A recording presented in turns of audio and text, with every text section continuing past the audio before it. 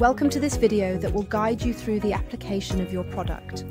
When you want to strengthen or extend your natural nails, it's crucial for durability that the nail shape is built correctly. You can imagine the nail as a bridge. For a bridge to bear the weight it needs to carry, it must have strong points to withstand. Same applies to the nail, otherwise it'll break a bit, or the product will come off the nail quickly. To get a full rundown of the theory behind nail construction, it's a good idea to read the section in the theory book about construction. To summarize, there are 3 important rules of thumb. Firstly, the nail must be shaped with a smooth curve from cuticle to tip, and the highest point on this curve is known as the apex, which is the nail's strength point. It is crucial to ensure the nail has a smooth curve for optimal strength. Apex guarantees its ability to handle and withstand everyday bumps, hits and strains without breaking or sustaining any damage. So it's important that you focus on making a nice arch with the apex, which ensures that your nail has strength. Secondly, it's important to focus on filing the undersides of the nail, those lower arches, to file them evenly so they can support the nail and withstand impact. Undersides of nail must not be curved, must not have a bend, must not point upwards or downwards.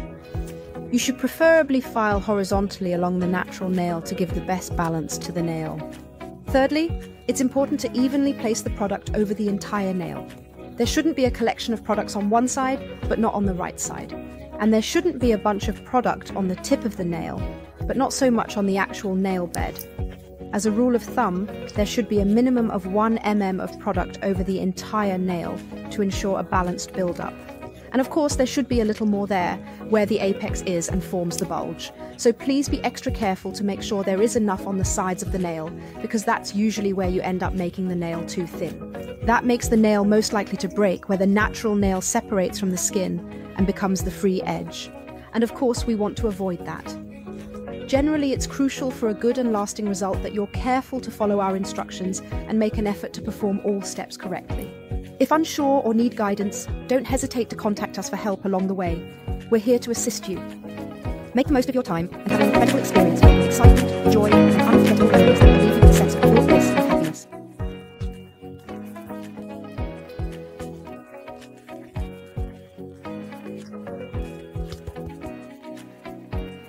If you want to see a complete walkthrough of how to make a perfect prep, go check out our video guide or look it up on page 44 in your theory book, where there's a detailed step-by-step guide.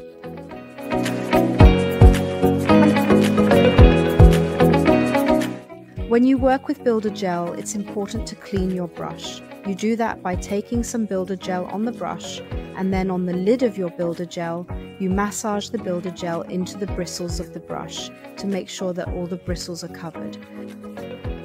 When working with Builder Gel, it is crucially important to thoroughly clean your brush to maintain its optimal performance and extend its lifespan. Once you have prepared your brush, you will need to apply the stencils. It is extremely important that the templates are applied correctly in order to provide the nails with the most optimal conditions for a proper build-up. The process involves taking a template and positioning it underneath the nail to achieve the desired outcome. When you close the template around your fingers, it is crucial that the ends meet precisely and in a perfectly aligned manner.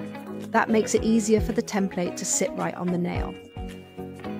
When you feel like the template is in the right place, you need to identify how wide the nail is on the template, using the template's guidelines. So you're essentially searching for the point where your natural nail ends, and then you can delicately remove the template and simply trim a small section right at that point, where you previously observed the nail's end. Once you've cut the templates on both sides, all you really need to do is put them back on your fingers and secure them really well. It is of utmost importance that there is absolutely no space between the curve of the nail and the template positioned underneath the nail. If there is a gap between the template and the nail, there will be some jelly stuff in that gap that will be annoying as soon as you take off the template.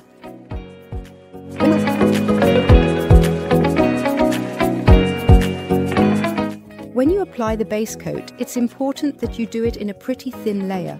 So when you grab your brush, go ahead and scrape off the excess on both sides and take a small bead or drop of product. After that, carefully position your brush in the middle of the nail plate, right up around the cuticle area, and apply a slight amount of pressure to ensure that the bristles spread out and form a gorgeous fan shape. Then you apply the base coat in an upward motion towards the cuticle area, going as high as possible without, of course, making contact with the skin. Continue all the way down the nail plate, meaning coat the base coat well to ensure that all the unevenness in the nail is completely covered and that the base coat is applied evenly. When you apply base coat or any other nail product, it's important that you always seal the free edge between each layer. To seal the free edge, utilize your brush to gently glide it out on the tip of the nail, ensuring proper sealing for a secure finish. If you possess an extremely short nail or encounter difficulty in sealing the free edge, you can employ a nail art brush to effectively seal the edge without any hassle. Once you're satisfied with product application, all nails must cure for 60 seconds under UV lamp. If you possess our home lamp, then please be cautious and mindful that all the nails must remain inside the metal plate. Once you've cured your product for 60 seconds under the UV lamp, there will be a pretty thin, sticky layer on top of the nail. It's totally normal, it must not be removed. It's called a plug-in doctors, and it's there so that the next layer can adhere even better.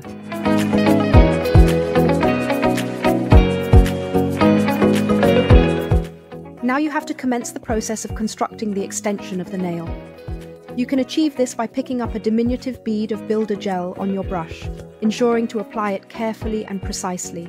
So you position this small gemstone on the area where the template and the free edge of the nail come together in a seamless transition. You construct the extension by transferring your builder gel onto the template so it takes shape as this new nail extension. It is crucial to ensure that your extension is in good contact with the natural nail and not solely resting on the tip, as this is important for proper adhesion and overall nail health. Make sure to have at least a couple of millimeters of product so that the extension doesn't risk breaking when you have cured it and removed the mold lock. To make sure that the extension you just made doesn't slip away or run off, you can use the quick flash drive program for 10 seconds. This program does a surface hardening, which encapsulates the jelly and makes sure it stays where it should. Kindly remember to utilize this flash drive function in between each individual finger and extension that you create and perform. When you have done all 5 extensions and cured each one in the flash cure function, you should finally cure all 5 nails for 60 seconds.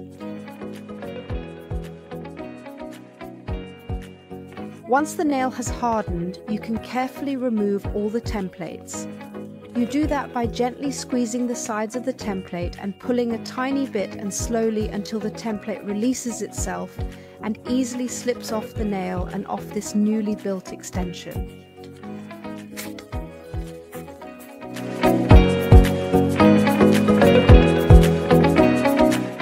If you've nailed your new extension perfectly from the get-go, you can now just skip right to step number 6.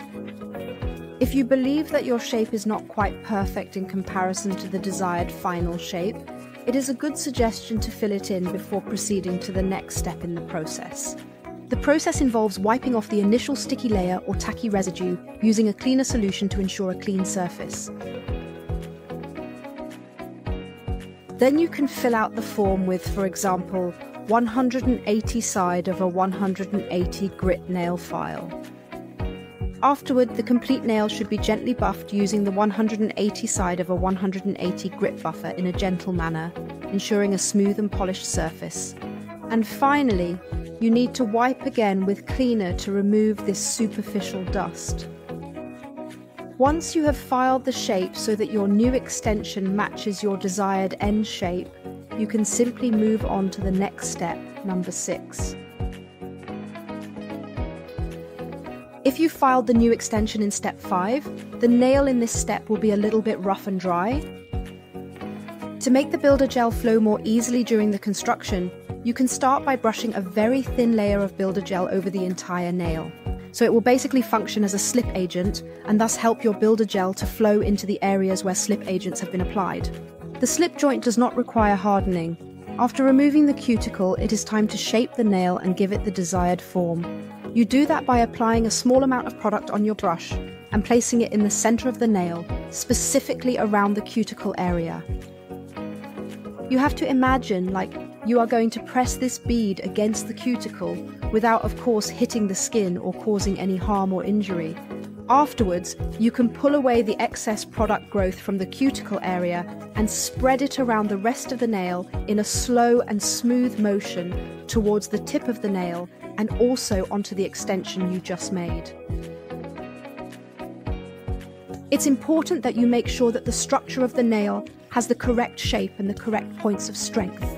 You can do that, for example, by turning your fingers upside down so the product can pull towards the center and this apex, this beautiful arch, which also represents the strength point of the nail.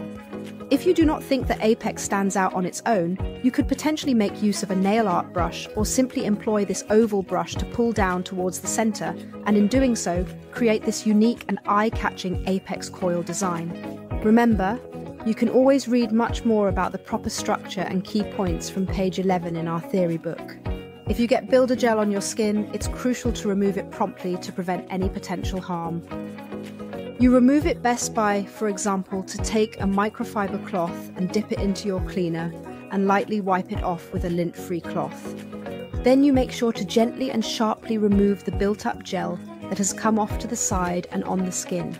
To make sure that the shape you've just built doesn't slide down into the cuticle or lose its form, you can use our Quick Fix program. You simply put your hand into the UV lamp and press the button that says 10 seconds flash run. After you have applied the product and are content with the results, it is imperative to allow all nails to cure for 60 seconds in the UV lamp. This curing process is crucial for achieving optimal performance and ensuring the best possible outcome for your nails. Once your nails have fully cured, you need to remove that sticky layer, meaning poke at it, and you do that by taking a lint-free wipe, saturating it with cleaner, and then just wiping the nails off right now.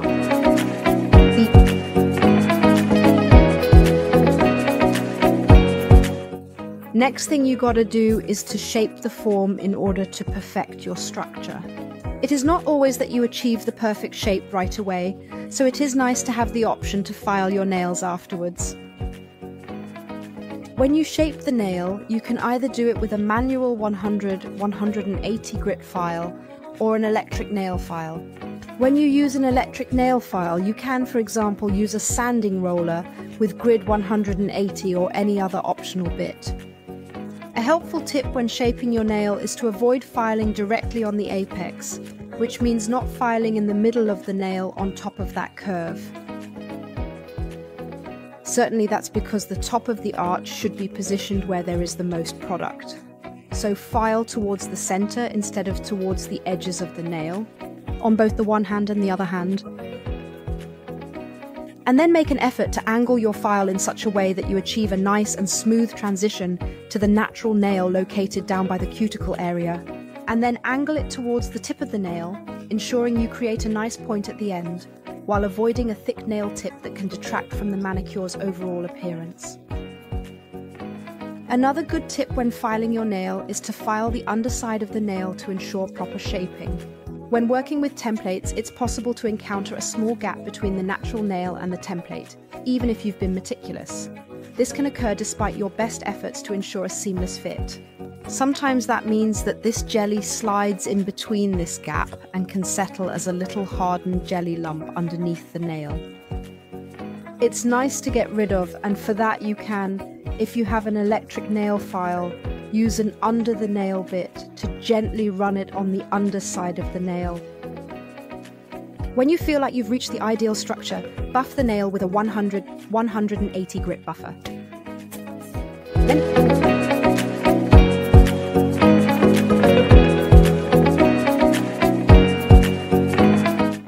You've filed the nail into the perfect shape. All you really need to do is remove the dust by taking a lint-free wipe, saturated with cleaner, and then thoroughly wipe the nail. If you don't want to finish with a gel polish colour on top of your builder gel, you can actually just skip to step number 12.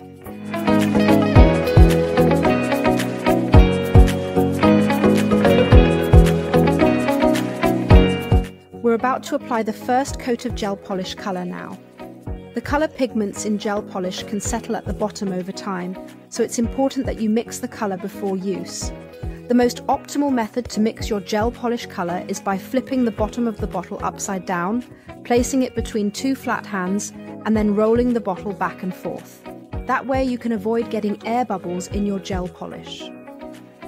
When you have mixed your color, you should dip the brush into the bottle and wipe off most of the gel polish on the inside of the bottleneck to prevent air bubbles. Next, position your brush in the center of the nail plate, directly near the cuticle, and gently apply pressure to allow the bristles to fan out, creating a beautiful effect. Then you make sure to brush the bristles down towards the cuticle as far as you possibly can, without, of course, touching the skin. Once you've gotten the colour up towards the cuticle with a clean edge without touching the skin, you then drag the brush down along the nail to paint the rest of the nail plate. If you're having trouble creating a really sharp colour edge right up against the cuticle, you can advantageously use a thin nail art brush to sharpen the colour a little bit further up. Again, it's important to remember that you always need to seal the free edge. Your gel polish doesn't need to be fully opaque in the first coat. You see, it needs to be spread so thin that it doesn't cover completely. When utilising a full coverage gel polish as opposed to a transparent one, applying a second coat will result in an opaque finish. Otherwise, you can always add a third layer or a fourth layer. Once you're happy with the application of your product, all nails need to cure for 60 seconds in the UV lamp. If you possess our home lamp, then please be cautious and mindful that all the nails must remain inside the metal plate. Once you've cured the first layer of paint, there will again be this quite thin, sticky layer called a tack coat. It still can't be removed because it has the effect that the next layer will adhere better.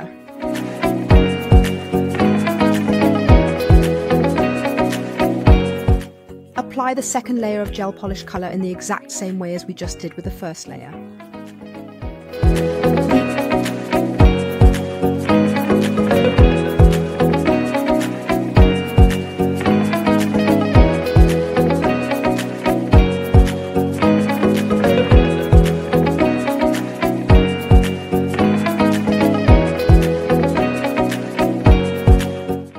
Now it's time to apply the top coat, which is the very last layer before nail oil. Top coat is applied in the exact same way as we just did with both layers of gel polish. So it's basically just about making sure that the top coat hits all the places where there is colour, you know. It's also important that you still remember to seal the free edge. Once you've made sure that there's top coat over the entire colour, you just need to cure them in the UV lamp for 60 seconds. Our top coat is a top coat that does not require wiping, which means it does not have that sticky layer, you know, that sticks to things when it is done curing.